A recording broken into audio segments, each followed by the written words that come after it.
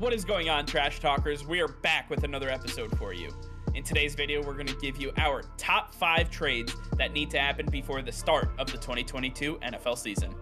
All that and much more coming your way right now!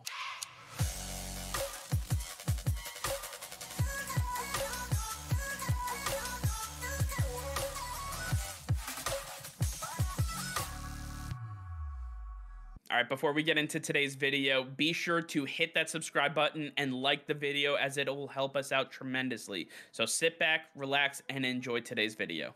All right, Nick, as the start of the 2022 season fast approaches, I have 5 trades that I believe need to happen before we get to week 1, and I want to hear your thoughts on them. So first, I want to start off with a banger right off the bat. Blockbuster trade. Seattle sends Tyler Lockett to the Dallas Cowboys so they have a running mate with CeeDee Lamb. Your thoughts?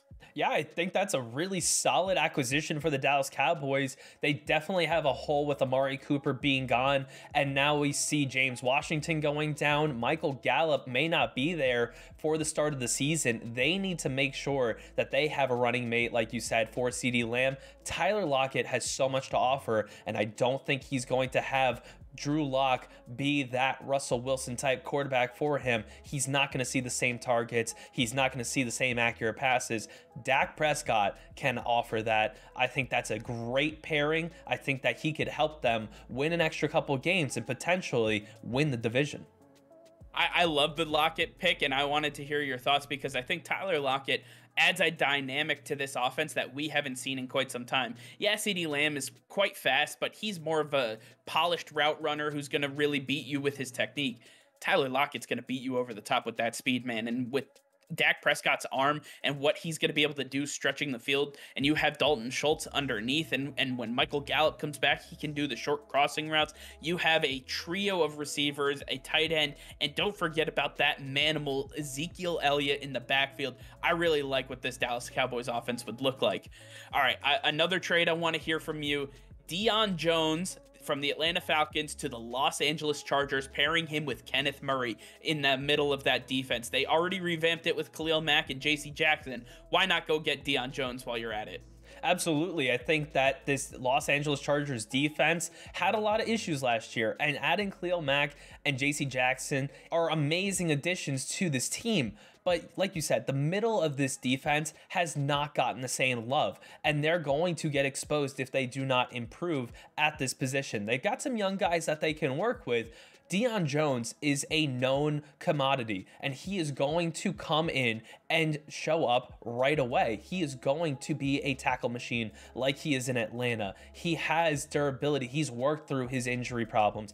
Deion Jones can be a very strong anchor for them in the middle of this defense, especially as a mic'd up linebacker.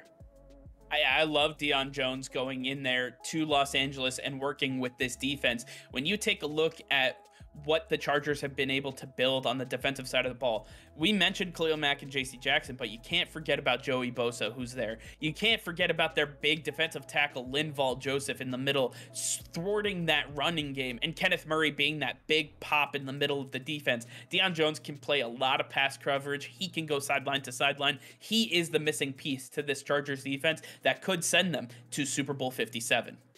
All right, another trade I want to get to, Nick, and someone would say this is more of a need than something that's too flashy, but I want to talk about Justin Britt going to the Tampa Bay Buccaneers to replace Ryan Jensen, who obviously went down with that torn ACL. Nick, what are your thoughts from the Houston Texans' perspective sending Justin Britt to Tampa Bay? Well, from the Houston Texans perspective, I think it makes sense because Davis Mills may be their future quarterback, but they're just not going anywhere right now. Why not go and get draft assets? That's what GM Nick Caserio loves. He wants to build through the draft, and giving up Justin Britt is not going to destroy this offensive line. They are mediocre as it is, and giving up an up-and-coming center who has potential is not someone that you can't replace in the future with those draft picks. Tampa Bay obviously needs to replace Ryan Jensen, and Tom Brady needs somebody he can trust. Justin Britt is only a few years into this league, is a young and up-and-comer, and I think Tom Brady could teach him a lot, and they could really work well together on this offense. I think this would be a great addition. It is not somebody that really stands out to you, but I think that he would go a long way in helping this offense. If there's one thing that Tom Brady has always preached, it is consistency and the viability of his center. He likes to have that chemistry with his center. We have seen it all throughout his years in New England and now with Ryan Jensen in Tampa Bay. He has very big quirks when it comes to the way he works with his centers, and they need to be on the same page at all times. The way he runs his offense, the center is the quarterback of the offensive line. They need to be able to see coverages and schemes the same way that the quarterback does. So Justin Britt moving in and being that solidifying piece to this offensive line makes a lot of sense in my eyes. All right, Nick, another big flashy trade that I could see happening, and I want your thoughts on. The Washington Commanders sending Curtis Samuel to the Baltimore Ravens alongside Rashad Bateman for Lamar Jackson. Nick, your thoughts on this one? Yeah, this one's a little interesting because Curtis Samuel, he did not really play too much last year, having a few different injuries that he was working through. And there are a lot of young and hungry wide receivers that the Commanders have to work with. So replacing him would not be too big of an issue. But Baltimore, on the other hand, does not have a lot of receivers that they can pull on. They need somebody that they can rely on opposite Rashad Bateman, and Curtis Samuel, being the speedster, can be a big threat to replace Hollywood Brown. They need that guy who can take the top off the defense, and Lamar Jackson has proven that his deep ball is getting better. I think those two could have a great connection. The only issue for me is, can Baltimore rely on Curtis to stay healthy? That's going to be the big question mark, and I think with that question looming, they could get him at a relatively cheap price and just try it out to see if it works.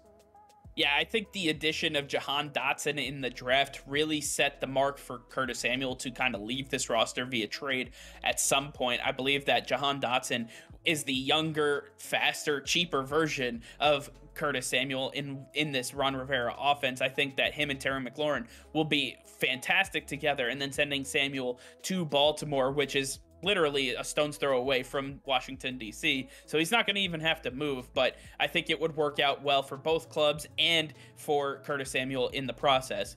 All right, Nick, our final trade that I want to talk about, one that everybody has had a thought on, and this would be Jimmy Garoppolo to the Cleveland Browns. And I want to preface this by saying, with everything going on with Deshaun Watson, his appeals and everything going on, I fully expect that Deshaun Watson will be missing the majority, if not the full 2022 NFL season.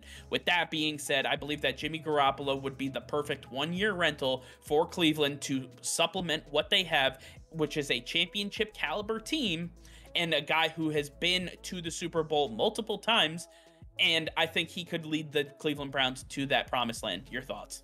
Yeah, I think that Jimmy Garoppolo would be a great addition in Cleveland, especially if Deshaun is out for the season. But they're going to have to pay a hefty price for a one-year rental, and I just don't know if Cleveland is really willing to do that. Would they rather just have a bad season with Jacoby Brissett and reap the rewards of a better draft pick and have Deshaun Watson back with a quality rookie next season? That is something that they have to think about. To me, Jimmy Garoppolo is not going to get you a lot of wins. He will make the Cleveland Browns an average team, a middle of the pack 8-9, 9-8 team at the end of the year, and you're going to end up with a 15th or 16th overall pick. I just don't know that Cleveland should do that and ruin any opportunity at getting a goldmine pick out of such a bad situation. That's something that they need to consider, because for me, I'd definitely be tempted to take that route. Yeah, I think the shiny object is that they have a win now team. When you take a look at the way this defense is built, they are young, they are hungry. Myles Garrett is paid and ready to go. You have this offense that you recently got Amari Cooper. You have Nick Chubb and Kareem Hunt. This offensive line is spectacular. You got David Njoku ready to go. Like, you have everything set. And obviously, the quarterback position is the biggest question mark.